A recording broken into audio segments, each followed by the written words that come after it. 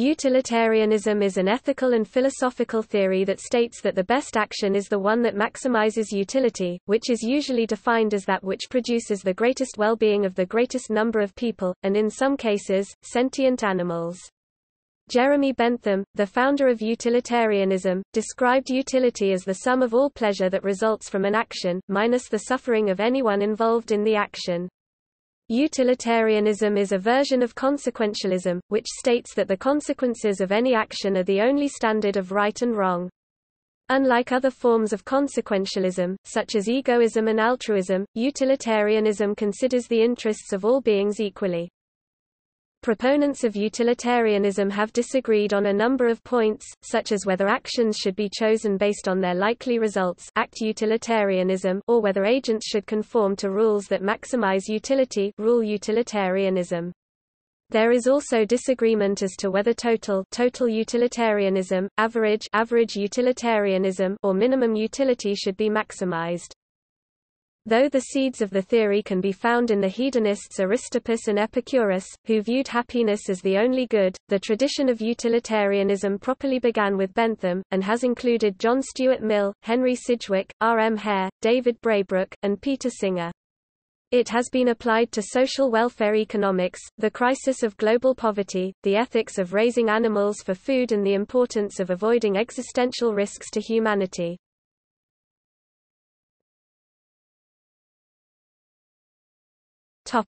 Etymology. Benthamism, the utilitarian philosophy founded by Jeremy Bentham, was substantially modified by his successor John Stuart Mill, who popularized the word utilitarianism. In 1861, Mill acknowledged in a footnote that, though believing himself to be the first person who brought the word utilitarian into use, he did not invent it. Rather, he adopted it from a passing expression in John Galt's 1821 novel Annals of the Parish. Mill seems to have been unaware that Bentham had used the term utilitarian in his 1781 letter to George Wilson and his 1802 letter to Étienne Dumont.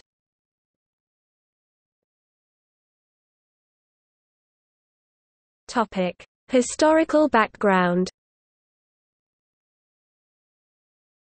The importance of happiness as an end for humans has long been recognized.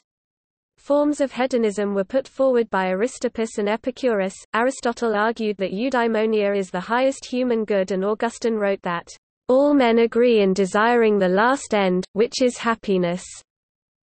Happiness was also explored in depth by Aquinas. Different varieties of consequentialism also existed in the ancient and medieval world, like the state consequentialism of Mohism or the political philosophy of Niccolò Machiavelli.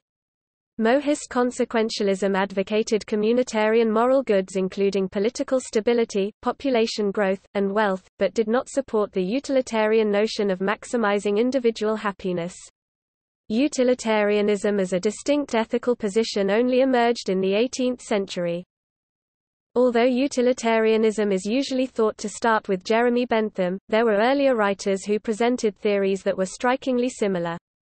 In an inquiry concerning the principles of morals, David Hume writes, "In all determinations of morality, this circumstance of public utility is ever principally in view, and wherever disputes arise, either in philosophy or common life, concerning the bounds of duty, the question cannot, by any means, be decided with greater certainty, than by ascertaining, on any side, the true interests of mankind.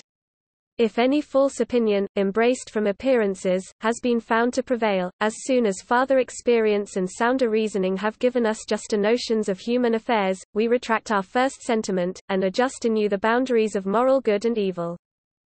Hume studied the works of, and corresponded with, Francis Hutcheson, and it was he who first introduced a key utilitarian phrase. In an inquiry into the original of Our Ideas of Beauty and Virtue 1725, Hutcheson says when choosing the most moral action, virtue is in proportion to the number of people a particular action brings happiness to. In the same way, moral evil, or vice, is proportionate to the number of people made to suffer. The best action is the one that procures the greatest happiness of the greatest numbers, and the worst is the one that causes the most misery.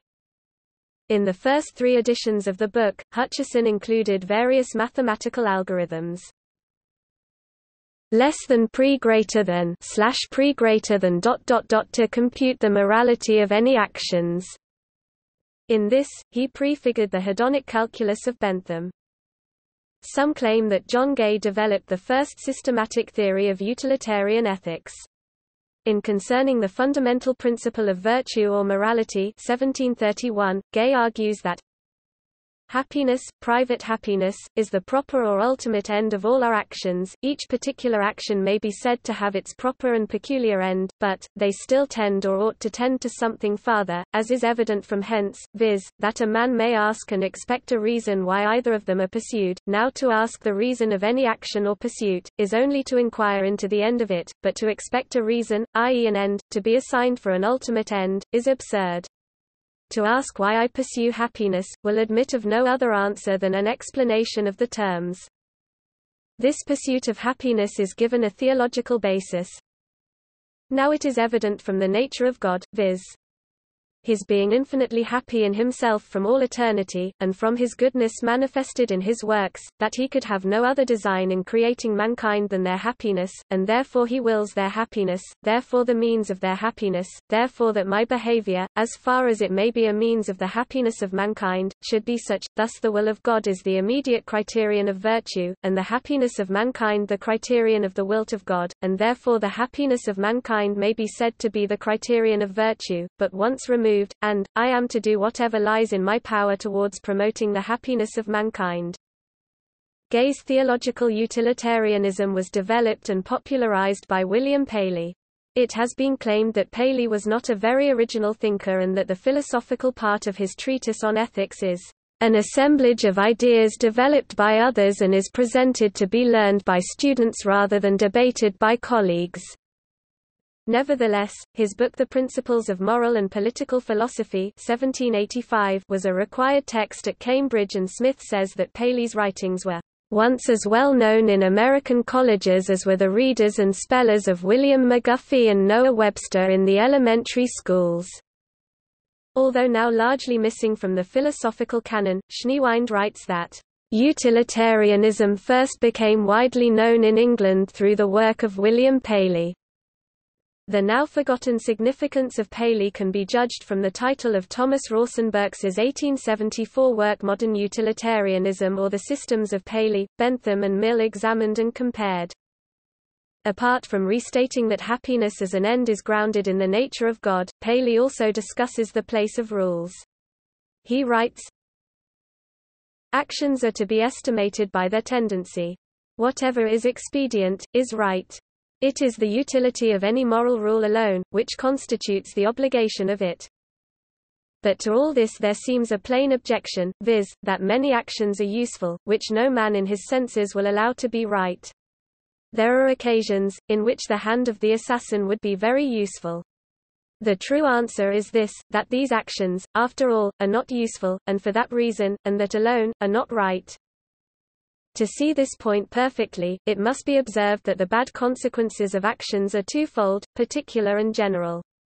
The particular bad consequence of an action, is the mischief which that single action directly and immediately occasions.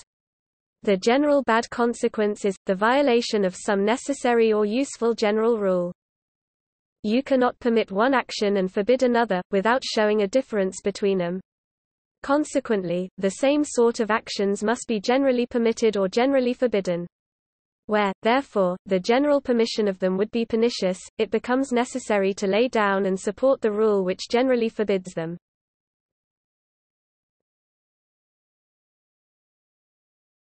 Topic: Classical utilitarianism.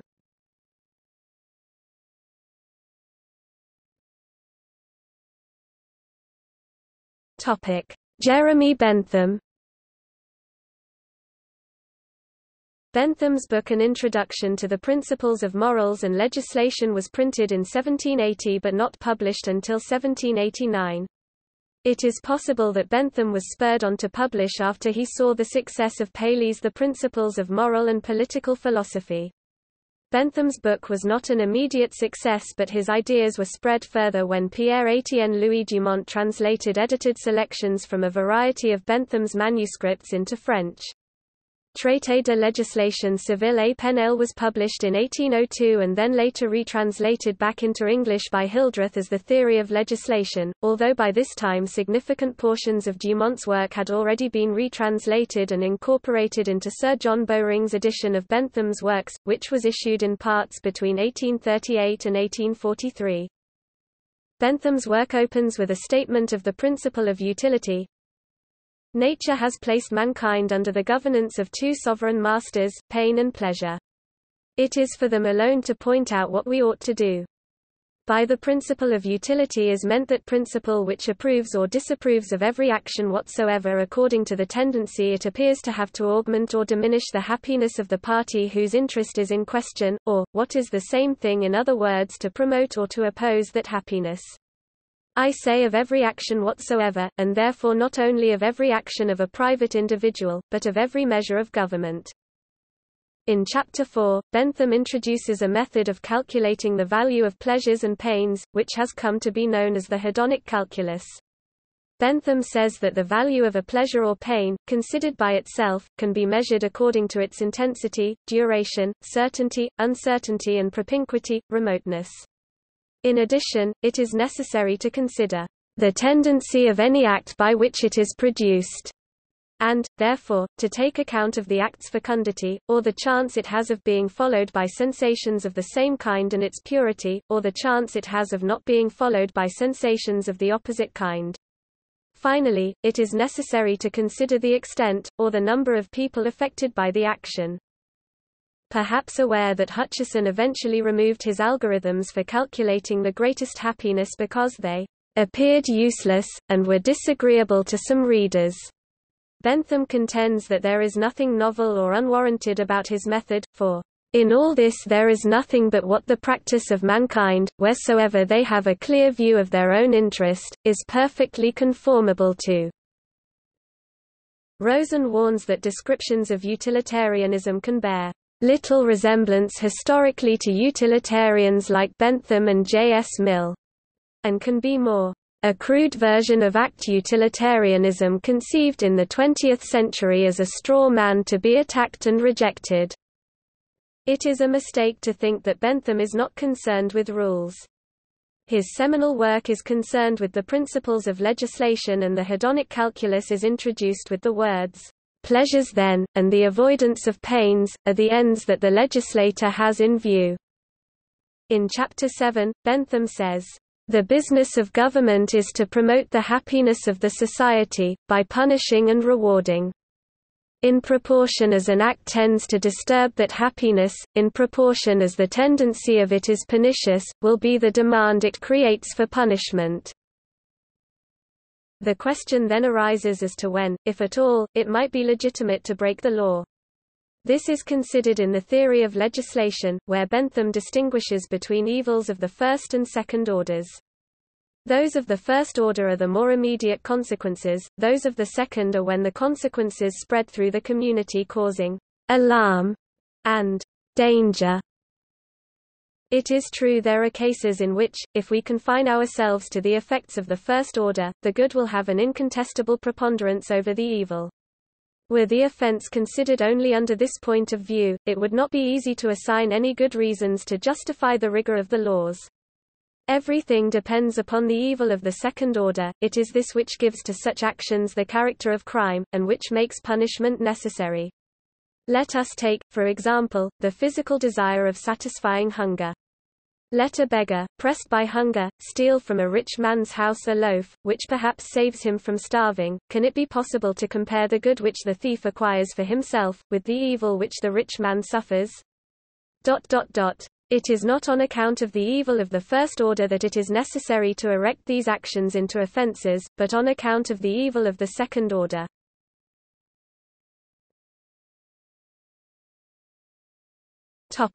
John Stuart Mill. Mill was brought up as a Benthamite with the explicit intention that he would carry on the cause of utilitarianism. Mill's book Utilitarianism first appeared as a series of 3 articles published in Fraser's magazine in 1861 and was reprinted as a single book in 1863. Higher and lower pleasures. Mill rejects a purely quantitative measurement of utility and says, it is quite compatible with the principle of utility to recognize the fact, that some kinds of pleasure are more desirable and more valuable than others. It would be absurd that while, in estimating all other things, quality is considered as well as quantity, the estimation of pleasures should be supposed to depend on quantity alone. The word utility is used to mean general well-being or happiness, and Mill's view is that utility is the consequence of a good action. Utility, within the context of utilitarianism, refers to people performing actions for social utility. With social utility, he means the well-being of many people. Mill's explanation of the concept of utility in his work, Utilitarianism, is that people really do desire happiness, and since each individual desires their own happiness, it must follow that all of us desire the happiness of everyone, contributing to a larger social utility. Thus, an action that results in the greatest pleasure for the utility of society is the best action, or as Jeremy Bentham, the founder of early utilitarianism put it, as the greatest happiness of the greatest number. Mill not only viewed actions as a core part of utility, but as the directive rule of moral human conduct. The rule being that we should only be committing actions that provide pleasure to society. This view of pleasure was hedonistic, as it pursued the thought that pleasure is the highest good in life. This concept was adopted by Jeremy Bentham, the founder of utilitarianism, and can be seen in his works. According to Mill, good actions result in pleasure, and that there is no higher end than pleasure. Mill says that good actions lead to pleasure and define good character. Better put, the justification of character, and whether an action is good or not, is based on how the person contributes to the concept of social utility. In the long run, the best proof of a good character is good actions, and resolutely refuse to consider any mental disposition as good, of which the predominant tendency is to produce bad conduct. In the last chapter of Utilitarianism, Mill concludes that justice, as a classifying factor of our actions being just or unjust, is one of the certain moral requirements, and when the requirements are all regarded collectively, they are viewed as greater according to this scale of social utility, as Mill puts it. He also notes that, contrary to what its critics might say, there is no known Epicurean theory of life which does not assign to the pleasures of the intellect a much higher value as pleasures than to those of mere sensation. However, he accepts that this is usually because the intellectual pleasures are thought to have circumstantial advantages, i.e., greater permanency, safety, uncostliness, and instead, Mill will argue that some pleasures are intrinsically better than others.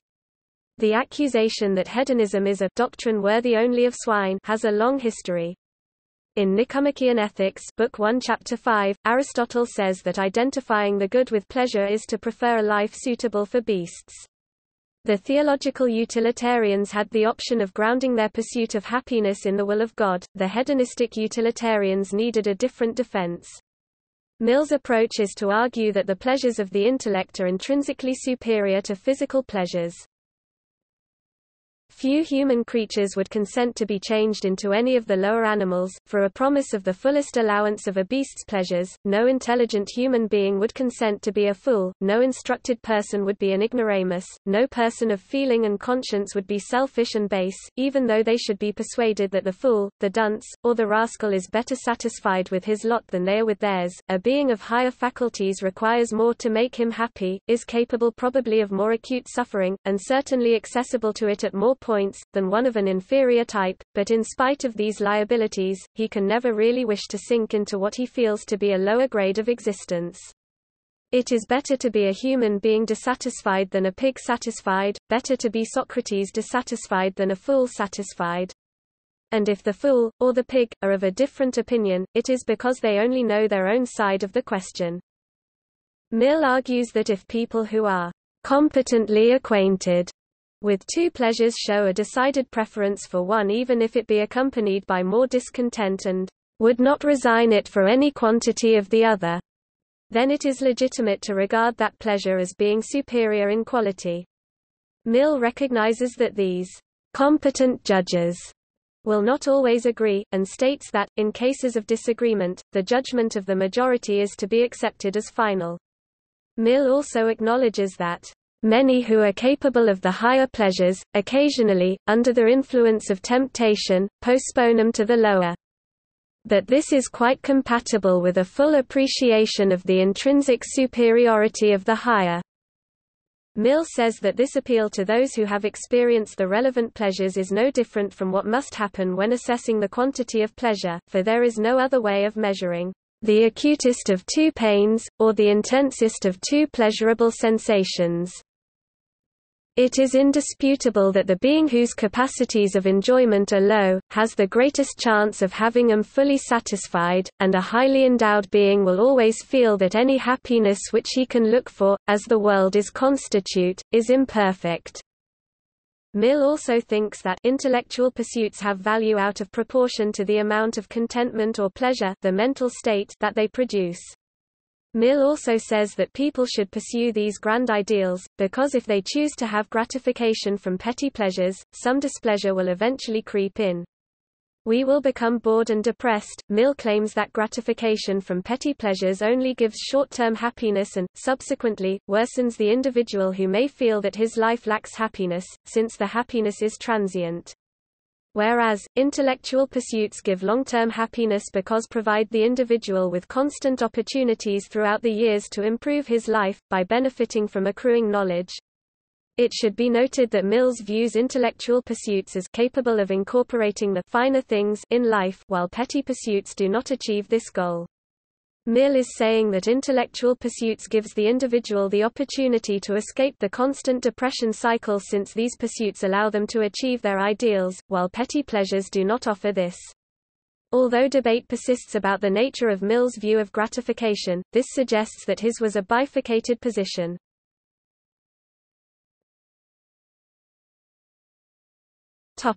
Mill's proof of the principle of utility. In Chapter 4 of Utilitarianism, Mill considers what proof can be given for the principle of utility. He says, the only proof capable of being given that an object is visible, is that people actually see it. The only proof that a sound is audible, is that people hear it.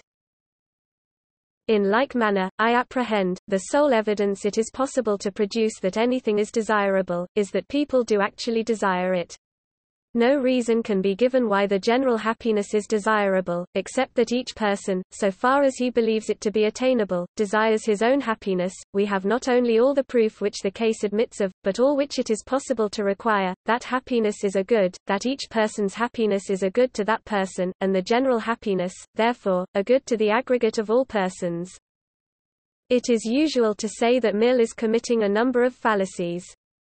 He is accused of committing the naturalistic fallacy, because he is trying to deduce what people ought to do from what they in fact do, the fallacy of equivocation, because he moves from the fact that 1 something is desirable, i.e. is capable of being desired, to the claim that 2 it is desirable, i.e. that it ought to be desired, and the fallacy of composition, because the fact that people desire their own happiness does not imply that the aggregate of all persons will desire the general happiness. Such allegations began to emerge in Mill's lifetime, shortly after the publication of Utilitarianism, and persisted for well over a century, though the tide has been turning in recent discussions. A defense of Mill against all three charges, with a chapter devoted to each, can be found in Nesset Fakri Alican's Mill's Principle of Utility, a defense of John Stuart Mill's Notorious Proof 1994. This is the first, and remains the only, book-length treatment of the subject matter. Yet the alleged fallacies in the proof continue to attract scholarly attention in journal articles and book chapters. Hall and Popkin defend Mill against this accusation, pointing out that he begins Chapter 4 by asserting that, "questions of ultimate ends do not admit of proof, in the ordinary acceptation of the term," and that this is "common to all first principles."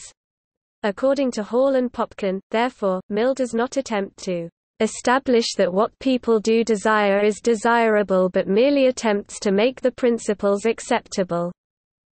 The type of proof Mill is offering consists only of some considerations which, Mill thought, might induce an honest and reasonable man to accept utilitarianism. Having claimed that people do, in fact, desire happiness, Mill now has to show that it is the only thing they desire.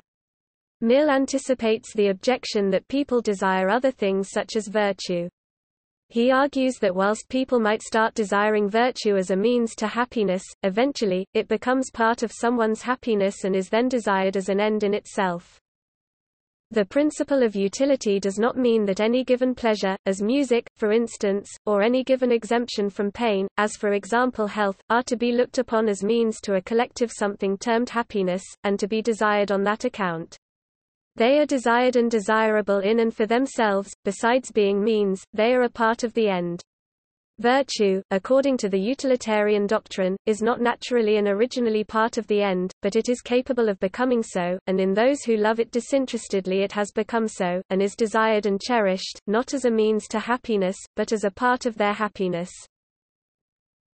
We may give what explanation we please of this unwillingness, we may attribute it to pride, a name which is given indiscriminately to some of the most and to some of the least estimable feelings of which is mankind are capable, we may refer it to the love of liberty and personal independence, an appeal to which was with the Stoics one of the most effective means for the inculcation of it, to the love of power, or the love of excitement, both of which do really enter into and contribute to it, but its most appropriate appellation is a sense of dignity, which all human beings possess in one form or other, and in some, though by no means in exact, proportion to their higher faculties, and which is so essential a part of the happiness of those in whom it is strong, that nothing which conflicts with it could be, otherwise than momentarily, an object of desire to them.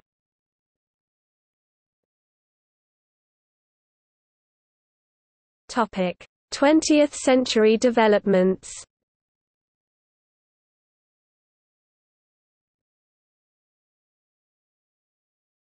Topic: Ideal utilitarianism.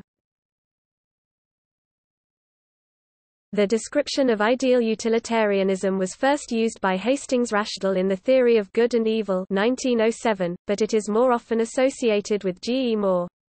In Ethics 1912, Moore rejected a purely hedonistic utilitarianism and argued that there is a range of values that might be maximized. Moore's strategy was to show that it is intuitively implausible that pleasure is the sole measure of what is good. He says that such an assumption involves our saying, for instance, that a world in which absolutely nothing except pleasure existed, no knowledge, no love, no enjoyment of beauty, no moral qualities, must yet be intrinsically better worth creating, provided only the total quantity of pleasure in it were the least bit greater, than one in which all these things existed as well as pleasure. It involves our saying that, even if the total quantity of pleasure in each was exactly equal, yet the fact that all the beings in the one possessed, in addition knowledge of many different kinds and a full appreciation of all that was beautiful or worthy of love in their world, whereas none of the beings in the other possessed any of these things, would give us no reason whatever for preferring the former to the latter. Moore admits that it is impossible to prove the case either way, but he believed that it was intuitively obvious that even if the amount of pleasure stayed the same, a world that contained such things as beauty and love would be a better world. He adds that, if a person was to take the contrary view, then I think it is self-evident that he would be wrong.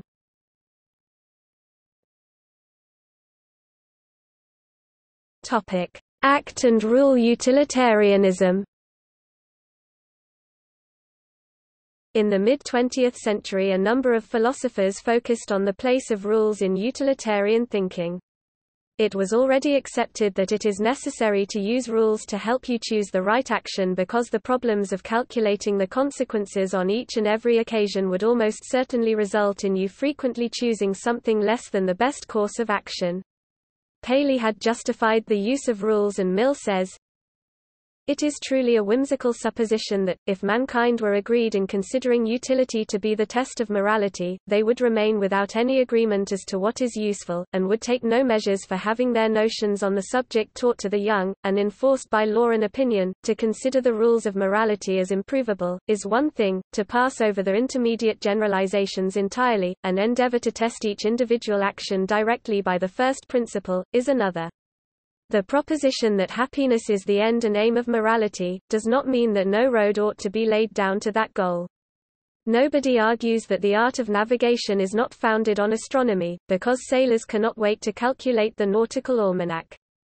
Being rational creatures, they go to sea with it ready calculated, and all rational creatures go out upon the sea of life with their minds made up on the common questions of right and wrong.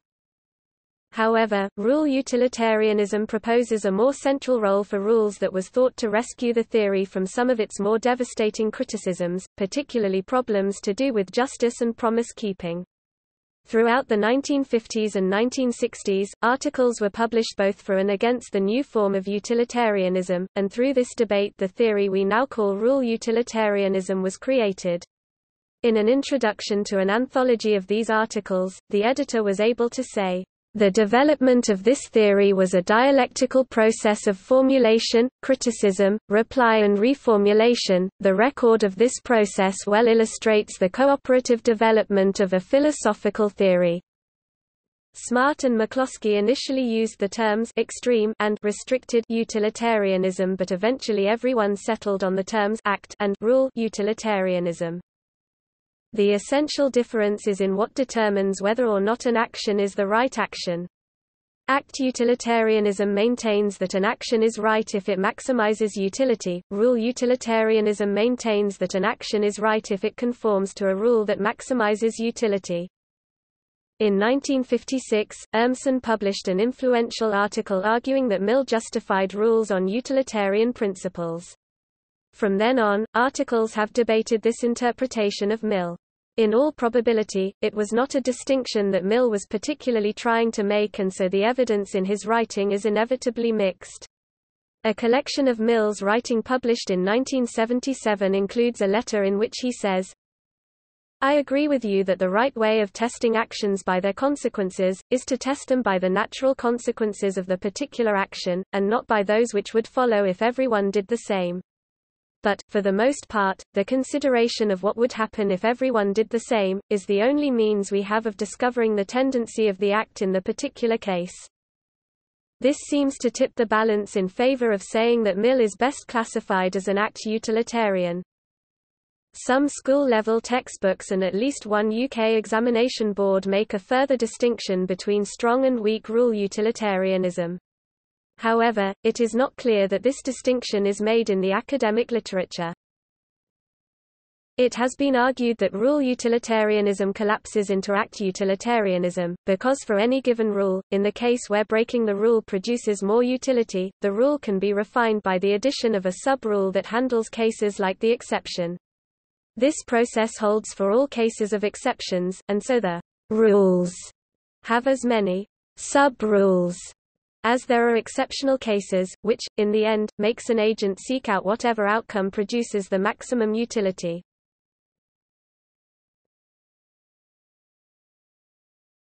Two-level utilitarianism.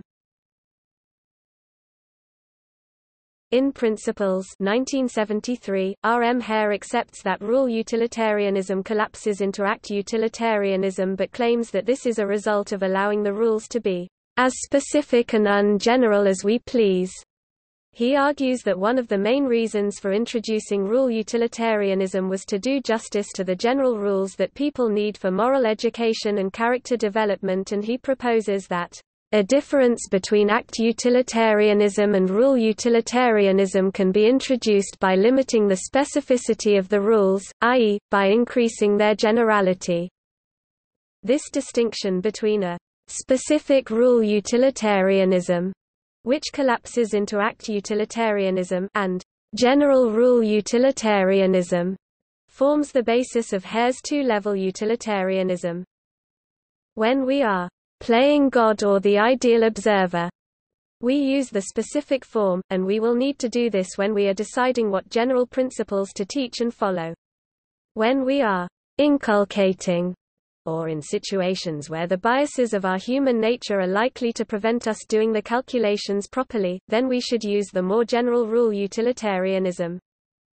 Hare argues that in practice, most of the time, we should be following the general principles, One ought to abide by the general principles whose general inculcation is for the best. Harm is more likely to come, in actual moral situations, from questioning these rules than from sticking to them, unless the situations are very extraordinary. The results of sophisticated philosophic calculations are not likely, human nature and human ignorance being what they are, to lead to the greatest utility. In Moral Thinking 1981, Hare illustrated the two extremes. The archangel is the hypothetical person who has perfect knowledge of the situation and no personal biases or weaknesses and always uses critical moral thinking to decide the right thing to do. The prole is the hypothetical person who is completely incapable of critical thinking and uses nothing but intuitive moral thinking and, of necessity, has to follow the general moral rules they have been taught or learned through imitation. It is not that some people are archangels and others proles, but rather that we all share the characteristics of both to limited and varying degrees and at different times. Hare does not specify when we should think more like an archangel and more like a prole, as this will, in any case, vary from person to person. However, the critical moral thinking underpins and informs the more intuitive moral thinking. It is responsible for formulating and, if necessary, reformulating the general moral rules. We also switch to critical thinking when trying to deal with unusual situations or in cases where the intuitive moral rules give conflicting advice.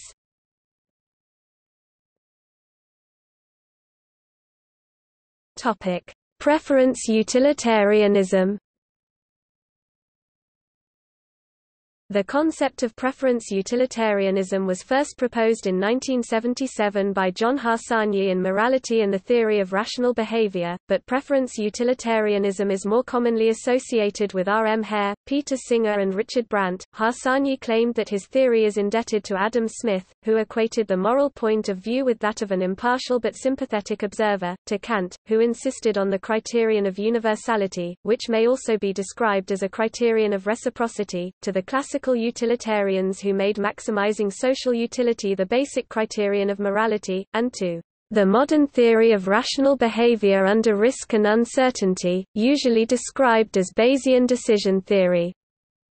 Harsanyi rejects hedonistic utilitarianism as being dependent on an outdated psychology, saying that it is far from obvious that everything we do is motivated by a desire to maximize pleasure and minimize pain. He also rejects ideal utilitarianism because it is certainly not true as an empirical observation that people's only purpose in life is to have mental states of intrinsic worth. According to Harsanyi, preference utilitarianism is the only form of utilitarianism consistent with the important philosophical principle of preference autonomy. By this I mean the principle that, in deciding what is good and what is bad for a given individual, the ultimate criterion can only be his own wants and his own preferences. Harsanyi adds two caveats. People sometimes have irrational preferences. To deal with this, Harsanyi distinguishes between manifest preferences and true preferences. The former are those manifested by his observed behavior, including preferences possibly based on erroneous factual beliefs, or on careless logical analysis, or on strong emotions that at the moment greatly hinder rational choice.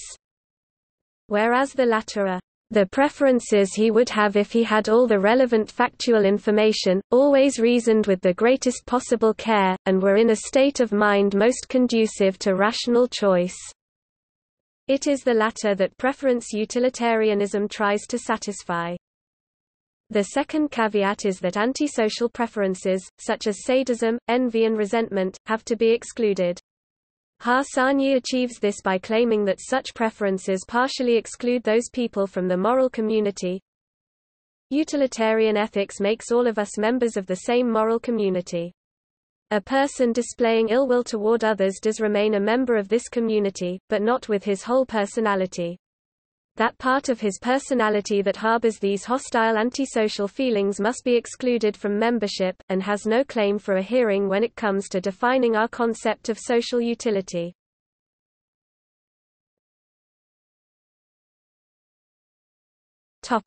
More varieties of utilitarianism.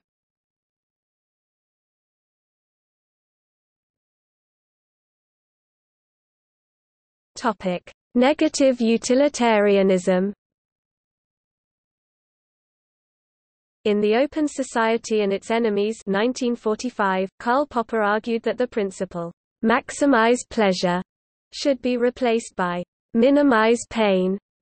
He thought, "It is not only impossible but very dangerous to attempt to maximize the pleasure or the happiness of the people, since such an attempt must lead to totalitarianism." He claimed that there is, from the ethical point of view, no symmetry between suffering and happiness, or between pain and pleasure. In my opinion, human suffering makes a direct moral appeal, namely, the appeal for help, while there is no similar call to increase the happiness of a man who is doing well anyway. A further criticism of the utilitarian formula, "maximize pleasure," is that it assumes a continuous pleasure-pain scale that lets us treat degrees of pain as negative degrees of pleasure. But, from the moral point of view, pain cannot be outweighed by pleasure, and especially not one man's pain by another man's pleasure. Instead of the greatest happiness for the greatest number, one should demand, more modestly, the least amount of avoidable suffering for all. The actual term negative utilitarianism was introduced by R. N. Smart as the title to his 1958 reply to Popper, in which he argued that the principle would entail seeking the quickest and least painful method of killing the entirety of humanity. Negative total utilitarianism, in contrast, tolerates suffering that can be compensated within the same person. Negative preference utilitarianism avoids the problem of moral killing with reference to existing preferences that such killing would violate, while it still demands a justification for the creation of new lives. A possible justification is the reduction of the average level of preference frustration. Others see negative utilitarianism as a branch within modern hedonistic utilitarianism, which assigns a higher weight to the avoidance of suffering than to the promotion of happiness. The moral weight of suffering can be increased by using a compassionate utilitarian metric, so that the result is the same as in prioritarianism. Pessimistic representatives of negative utilitarianism can be found in the environment of Buddhism.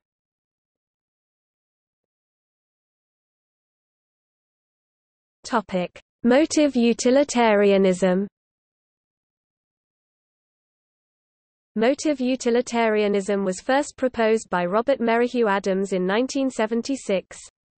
Whereas act utilitarianism requires us to choose our actions by calculating which action will maximize utility, and rule utilitarianism requires us to implement rules that will, on the whole, maximize utility. Motive utilitarianism has the utility calculus being used to select motives and dispositions according to their general philosophic effects, and those motives and dispositions then dictate our choices of actions. The arguments for moving to some form of motive utilitarianism at the personal level can be seen as mirroring the arguments for moving to some form of rule utilitarianism at the social level. Adams refers to Sidgwick's observation that happiness, general as well as individual, is likely to be better attained if the extent to which we set ourselves consciously to aim at it be carefully restricted. Trying to apply the utility calculation on each and every occasion is likely to lead to a suboptimal outcome. Applying carefully selected rules at the social level and encouraging appropriate motives at the personal level is, so it is argued, likely to lead to a better overall outcome, even if on some individual occasions it leads to the wrong action when assessed according to act utilitarian standards. Adams concludes that right action, by act utilitarian standards, and right motivation, by motive utilitarian standards, are incompatible in some cases. The necessity of this conclusion is rejected by Fred Feldman, who argues that the conflict in question results from an inadequate formulation of the utilitarian doctrines, motives play no essential role in it, and that, precisely the same sort of conflict arises even when mu is left out of consideration and O is applied by itself. Instead, Feldman proposes a variant of act utilitarianism that results in there being no conflict between it and motive utilitarianism.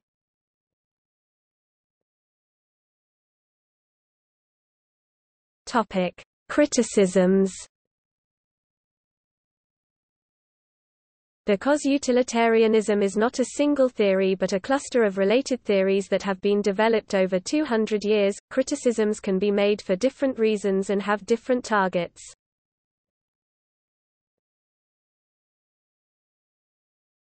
Topic: Quantifying utility. A common objection to utilitarianism is the inability to quantify, compare, or measure happiness or well-being. Ray Briggs writes in the Stanford Encyclopedia of Philosophy, "One objection to this interpretation of utility is that there may not be a single good or indeed any good which rationality requires us to seek. But if we understand utility broadly enough to include all potentially desirable ends, pleasure, knowledge, friendship, health and so on, it's not clear that there is a unique correct way to make the trade-offs between different goods so that each outcome receives a utility. There may be no good answer to the question of whether the life of an ascetic monk contains more or less good than the life of a happy libertine, but assigning utilities to these options forces us to compare them. Utility understood this way is a personal preference, in the absence of any objective measurement."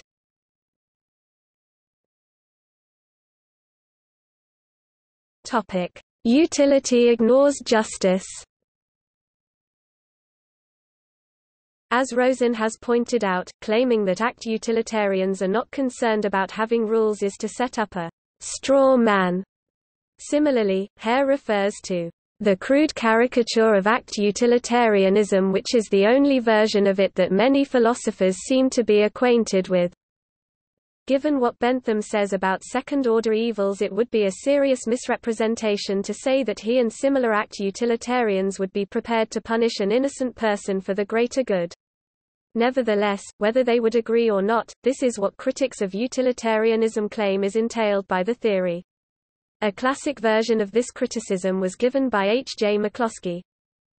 Suppose that a sheriff were faced with the choice either of framing a Negro for a rape that had aroused hostility to the Negroes, a particular Negro generally being believed to be guilty but whom the sheriff knows not to be guilty, and thus preventing serious anti-Negro riots which would probably lead to some loss of life and increased hatred of each other by whites and Negroes, or of hunting for the guilty person and thereby allowing the anti-Negro riots to occur, while doing the best he can to combat them.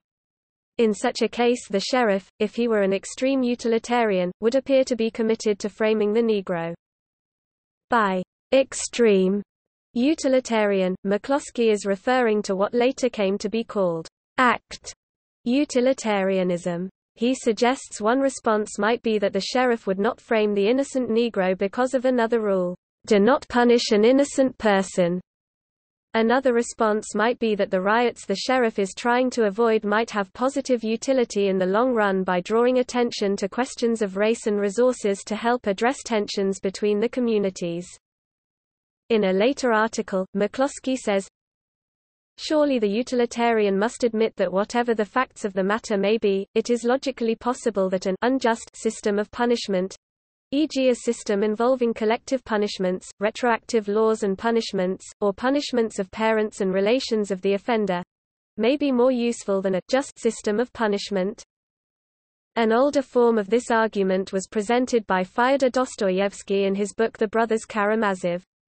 In it, Ivan challenges his brother Alyosha, a utilitarian, to answer his question, "Tell me straight out, I call on you.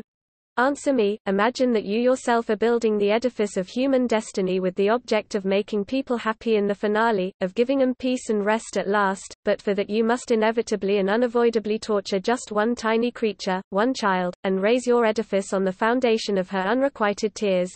Would you agree to be the architect on such conditions? And can you admit the idea that the people for whom you are building would agree to accept their happiness on the unjustified blood of a tortured child, and having accepted it, to remain forever happy?"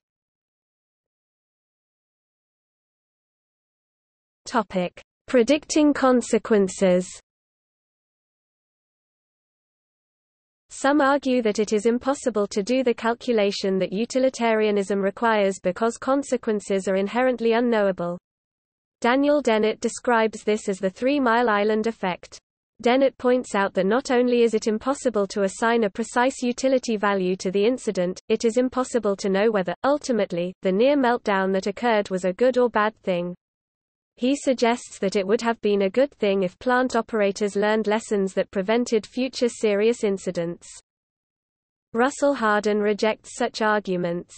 He argues that it is possible to distinguish the moral impulse of utilitarianism, which is to define the right as good consequences and to motivate people to achieve these, from our ability to correctly apply rational principles that, among other things, depend on the perceived facts of the case and on the particular moral actor's mental equipment. The fact that the latter is limited and can change doesn't mean that the former has to be rejected. If we develop a better system for determining relevant causal relations so that we are able to choose actions that better produce our intended ends, it does not follow that we then must change our ethics. The moral impulse of utilitarianism is constant, but our decisions under it are contingent on our knowledge and scientific understanding. From the beginning, utilitarianism has recognized that certainty in such matters is unobtainable, and both Bentham and Mill said that it was necessary to rely on the tendencies of actions to bring about consequences. G. E. Moore, writing in 1903, said, "We certainly cannot hope directly to compare their effects except within a limited future, and all the arguments, which have ever been used in ethics, and upon which we commonly act in common life, directed to showing that one course is superior to another, are, apart from theological dogmas, confined to pointing out such probable immediate advantages. An ethical law has the nature not of a scientific law but of a scientific prediction, and the latter is always merely probable, although the probability may be very great."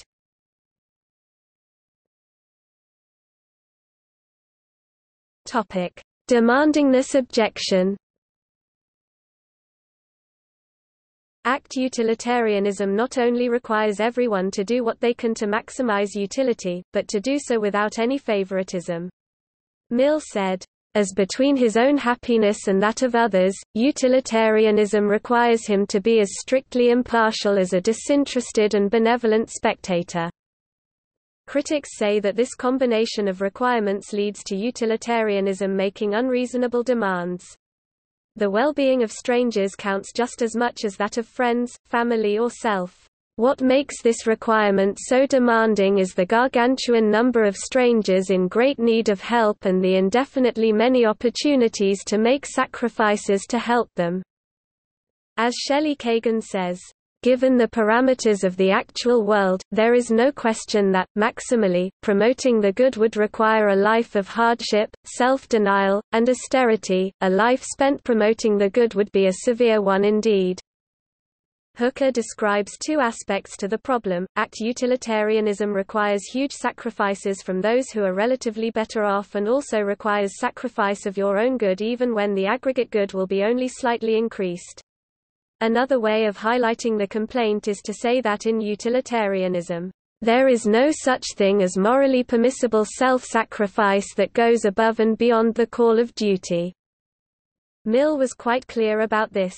A sacrifice which does not increase, or tend to increase, the sum total of happiness, it considers as wasted.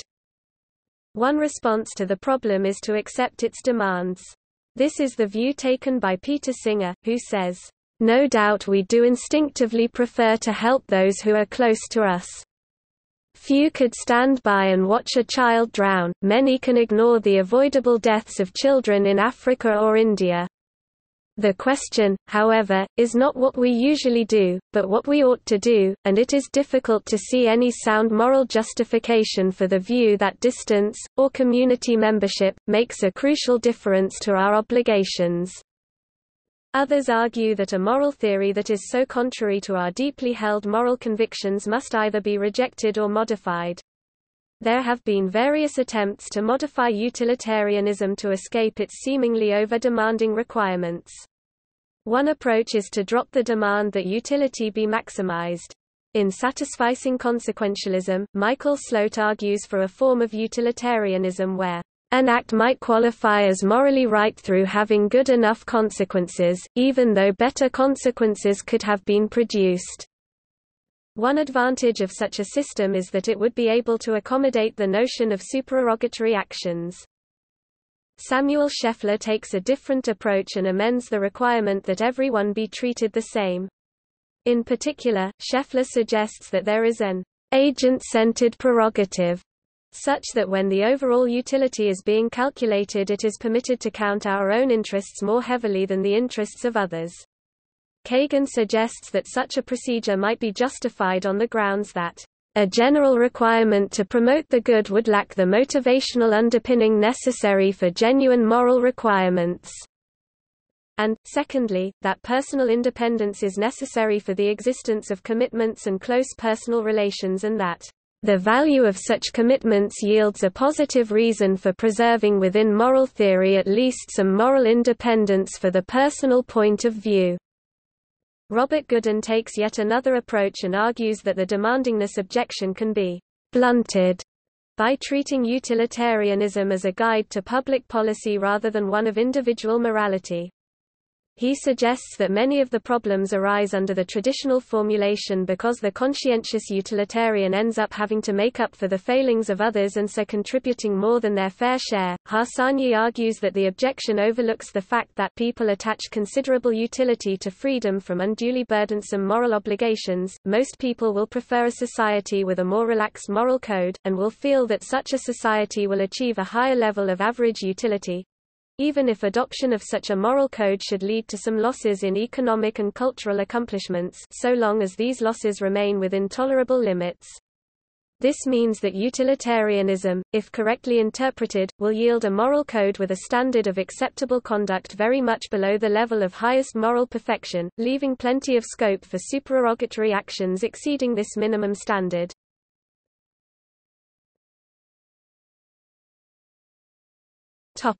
Aggregating utility. The objection that utilitarianism does not take seriously the distinction between persons came to prominence in 1971 with the publication of John Rawls' A Theory of Justice. The concept is also important in animal rights advocate Richard Ryder's rejection of utilitarianism, in which he talks of the boundary of the individual, through which neither pain nor pleasure may pass.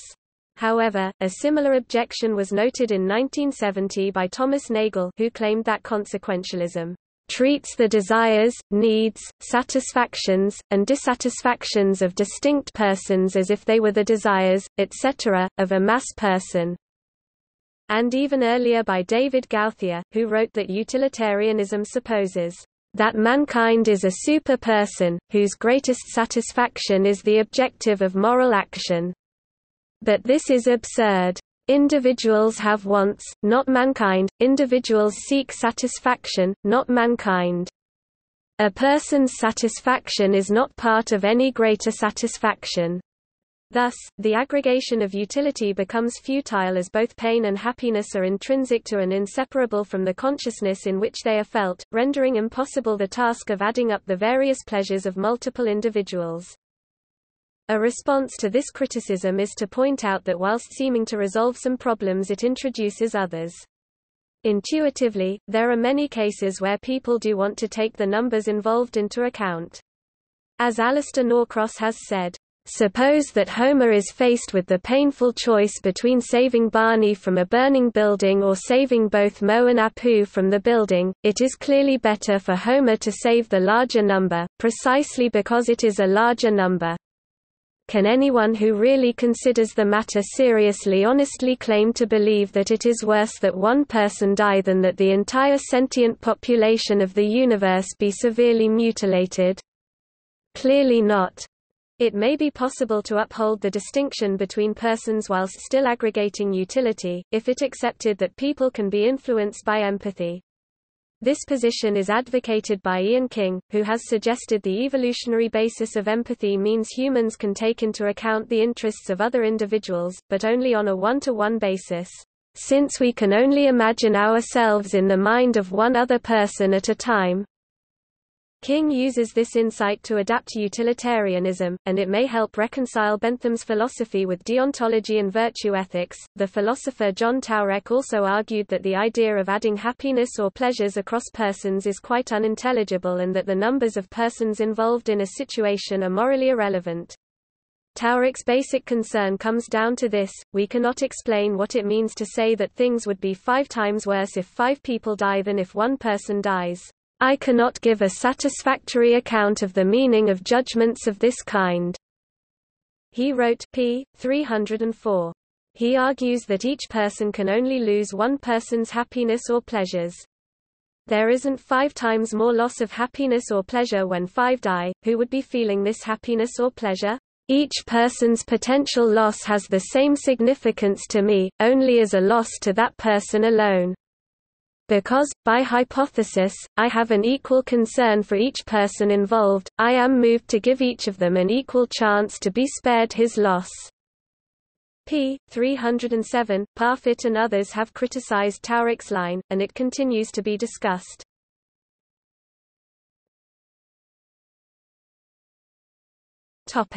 Calculating utility is self-defeating.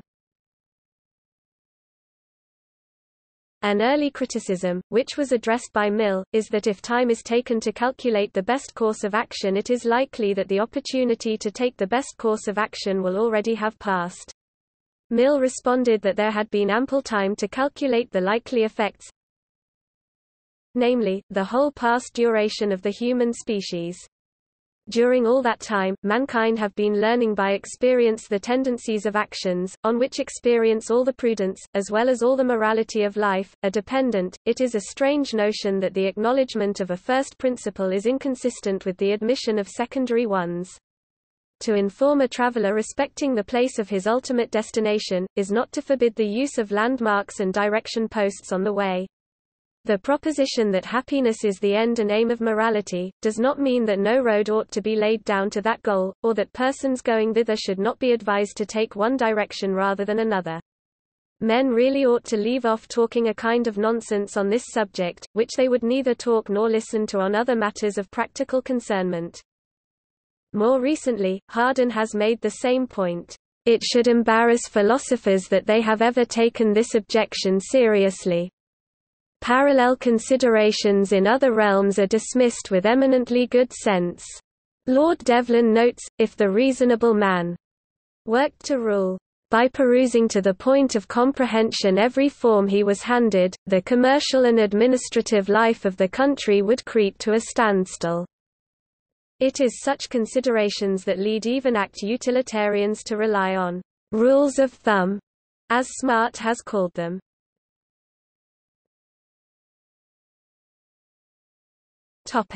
Special obligations criticism. One of the oldest criticisms of utilitarianism is that it ignores our special obligations. For example, if we were given the choice between saving 2 random people or our mother, most would choose to save their mothers.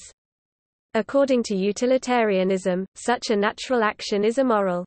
The first to respond to this was an early utilitarian and friend of Jeremy Bentham named William Godwin, who held in his work Inquiry Concerning Political Justice that such personal needs should be disregarded in favor of the greatest good for the greatest number of people. He wrote, supposing the chambermaid had been my wife, my mother or my benefactor. That would not alter the truth of the proposition. The life of 2 would still be more valuable than that of the chambermaid, and justice, pure, unadulterated justice, would still have preferred that which was most valuable.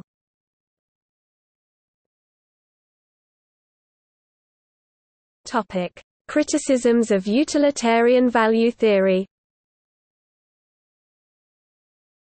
Utilitarianism's assertion that well-being is the only thing with intrinsic moral value has been attacked by various critics. Karl Marx, in Das Kapital, criticizes Bentham's utilitarianism on the grounds that it does not appear to recognize that people have different joys in different socio-economic contexts. With the driest naivete he takes the modern shopkeeper, especially the English shopkeeper, as the normal man. Whatever is useful to this queer normal man, and to his world, is absolutely useful. This yard measure, then, he applies to past, present, and future. The Christian religion, e.g., is useful because it forbids in the name of religion the same faults that the penal code condemns in the name of the law. Artistic criticism is harmful because it disturbs worthy people in their enjoyment of Martin Tupper, etc. With such rubbish has the brave fellow, with his motto, Nulla dies sine linea, no day without a line, piled up mountains of books. Pope John Paul II, following his personalist philosophy, argued that a danger of utilitarianism is that it tends to make persons, just as much as things, the object of use. Utilitarianism, he wrote, is a civilization of production and of use, a civilization of things and not of persons, a civilization in which persons are used in the same way as things are used.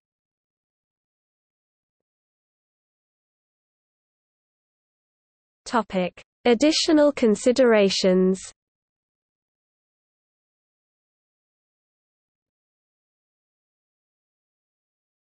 Topic: Average v. total happiness. In The Methods of Ethics, Henry Sidgwick asked, "Is it total or average happiness that we seek to make a maximum?" He noted that aspects of the question had been overlooked and answered the question himself by saying that what had to be maximized was the average multiplied by the number of people living.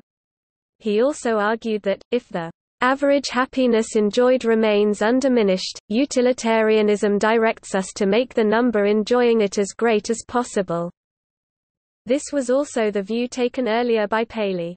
He notes that, although he speaks of the happiness of communities, the happiness of a people is made up of the happiness of single persons, and the quantity of happiness can only be augmented by increasing the number of the percipients, or the pleasure of their perceptions. And that if extreme cases, such as people held as slaves, are excluded, the amount of happiness will usually be in proportion to the number of people. Consequently, the decay of population is the greatest evil that a state can suffer, and the improvement of it the object which ought, in all countries, to be aimed at in preference to every other political purpose whatsoever. A similar view was expressed by Smart, who argued that all other things being equal, a universe with 2 million happy people is better than a universe with only 1 million happy people. Since Sidgwick raised the question, it has been studied in detail, and philosophers have argued that using either total or average happiness can lead to objectionable results. According to Derek Parfit, using total happiness falls victim to the repugnant conclusion, whereby large numbers of people with very low but non-negative utility values can be seen as a better goal than a population of a less extreme size living in comfort. In other words, according to the theory, it is a moral good to breed more people on the world for as long as total happiness rises. On the other hand, measuring the utility of a population based on the average utility of that population avoids Parfit's repugnant conclusion but causes other problems. For example, bringing a moderately happy person into a very happy world would be seen as an immoral act. Aside from this, the theory implies that it would be a moral good to eliminate all people whose happiness is below average, as this would raise the average happiness. William Shaw suggests that the problem can be avoided if a distinction is made between potential people, who need not concern us, and actual future people, who should concern us. He says, utilitarianism values the happiness of people, not the production of units of happiness. Accordingly, one has no positive obligation to have children. However, if you have decided to have a child, then you have an obligation to give birth to the happiest child you can. Topic: motives, intentions, and actions. Utilitarianism is typically taken to assess the rightness or wrongness of an action by considering just the consequences of that action. Bentham very carefully distinguishes motive from intention and says that motives are not in themselves good or bad but can be referred to as such on account of their tendency to produce pleasure or pain. He adds that, from every kind of motive, may proceed actions that are good, others that are bad, and others that are indifferent. Mill makes a similar point and explicitly says that motive has nothing to do with the morality of the action, though much with the worth of the agent. He who saves a fellow creature from drowning does what is morally right, whether his motive be duty, or the hope of being paid for his trouble. However, with intention the situation is more complex. In a footnote printed in the second edition of Utilitarianism, Mill says, the morality of the action depends entirely upon the intention, that is, upon what the agent wills to do. Elsewhere, he says, intention, and motive, are two very different things. But it is the intention, that is, the foresight of consequences, which constitutes the moral rightness or wrongness of the act. The correct interpretation of Mill's footnote is a matter of some debate. The difficulty in interpretation centers around trying to explain why, since it is consequences that matter, intentions should play a role in the assessment of the morality of an action but motives should not.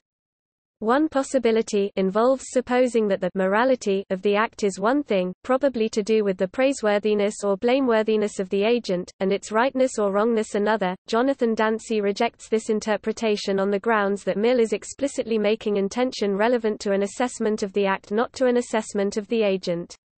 An interpretation given by Roger Crisp draws on a definition given by Mill in A System of Logic, where he says that an intention to produce the effect is one thing, the effect produced in consequence of the intention is another thing, the two together constitute the action. Accordingly, whilst two actions may outwardly appear to be the same, they will be different actions if there is a different intention. Dancy notes that this does not explain why intentions count but motives do not. A third interpretation is that an action might be considered a complex action consisting of several stages, and it is the intention that determines which of these stages are to be considered part of the action. Although this is the interpretation favored by Dancy, he recognizes that this might not have been Mill's own view, for Mill would not even allow that P and Q expresses a complex proposition. He wrote in his System of Logic IV. 3, of Caesar is dead and Brutus is alive, that we might as well call a street a complex house, as these two propositions a complex proposition. Finally, whilst motives may not play a role in determining the morality of an action, this does not preclude utilitarians from fostering particular motives if doing so will increase overall happiness.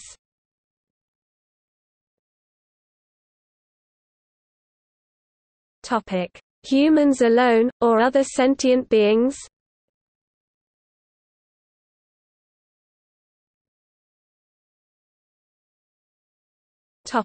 Non-human animals. In an introduction to the Principles of Morals and Legislation, Bentham wrote, "The question is not, can they reason? Nor, can they talk? But, can they suffer?" Mill's distinction between higher and lower pleasures might suggest that he gave more status to humans, but in the Methods of Ethics, philosopher Henry Sidgwick says, "We have next to consider who the all are, whose happiness is to be taken into account. Are we to extend our concern to all the beings capable of pleasure and pain whose feelings are affected by our conduct, or are we to confine our view to human happiness? The former view is the one adopted by Bentham and Mill, and I believe by the utilitarian school generally, and is obviously most in accordance with the universality that is characteristic of their principle. It seems arbitrary and unreasonable to exclude from the end, as so conceived, any pleasure of any sentient being."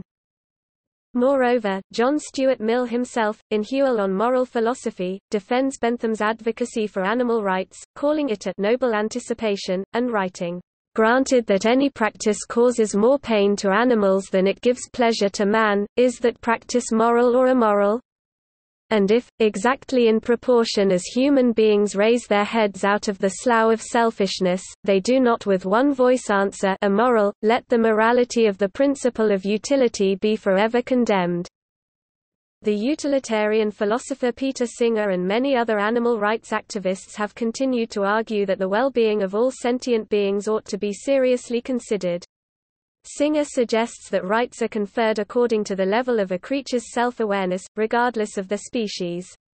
He adds that humans tend to be speciesist, discriminatory against non-humans in ethical matters, and argues that, on utilitarianism, speciesism cannot be justified as there is no rational distinction that can be made between the suffering of humans and the suffering of non-human animals. All suffering ought to be reduced. Singer writes, "The racist violates the principle of equality by giving greater weight to the interests of members of his own race, when there is a clash between their interests and the interests of those of another race. Similarly, the speciesist allows the interests of his own species to override the greater interests of members of other species. The pattern is the same in each case. Most human beings are speciesists. In his 1990 edition of Animal Liberation, Peter Singer said that he no longer ate oysters and mussels, because although the creatures might not suffer, they might, it's not really known, and it's easy enough to avoid eating them in any case, and this aspect of seeking better alternatives is a prominent part of utilitarianism. This view still might be contrasted with deep ecology, which holds that an intrinsic value is attached to all forms of life and nature, whether currently assumed to be sentient or not. According to utilitarianism, the forms of life that are unable to experience anything akin to either enjoyment or discomfort are denied moral status, because it is impossible to increase the happiness or reduce the suffering of something that cannot feel happiness or suffer. Singer writes, "The capacity for suffering and enjoying things is a prerequisite for having interests at all, a condition that must be satisfied before we can speak of interests in any meaningful way. It would be nonsense to say that it was not in the interests of a stone to be kicked along the road by a schoolboy. A stone does not have interests because it cannot suffer. Nothing that we can do to it could possibly make any difference to its welfare. A mouse, on the other hand, does have an interest in not being tormented, because it will suffer if it is. If a being suffers, there can be no moral justification for refusing to take that suffering into consideration. No matter what the nature of the being, the principle of equality requires that its suffering be counted equally with the like suffering, insofar as rough comparisons can be made, of any other being. If a being is not capable of suffering, or of experiencing enjoyment or happiness, there is nothing to be taken into account. Thus, the moral value of one-celled organisms, as well as some multicellular organisms, and natural entities like a river, is only in the benefit they provide to sentient beings. Similarly, utilitarianism places no direct intrinsic value on biodiversity, although the benefits that biodiversity bring to sentient beings may mean that, on utilitarianism, biodiversity ought to be maintained in general.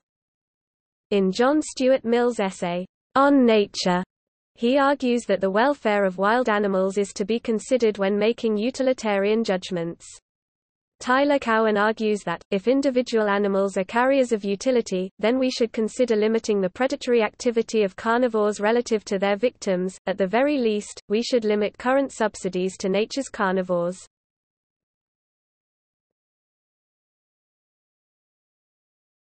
Topic: Application to specific issues.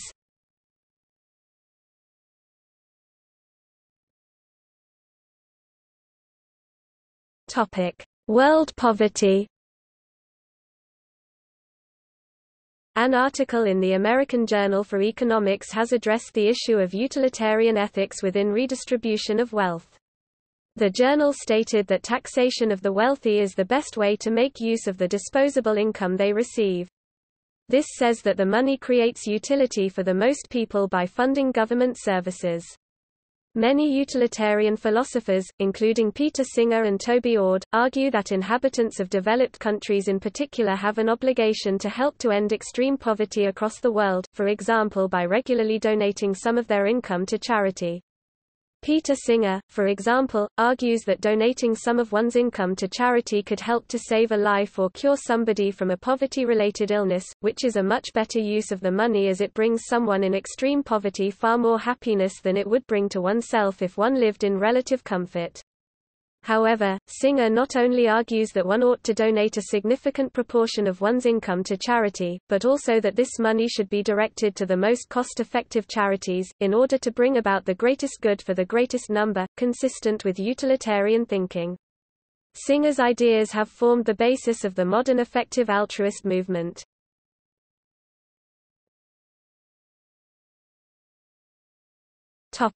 See also Notes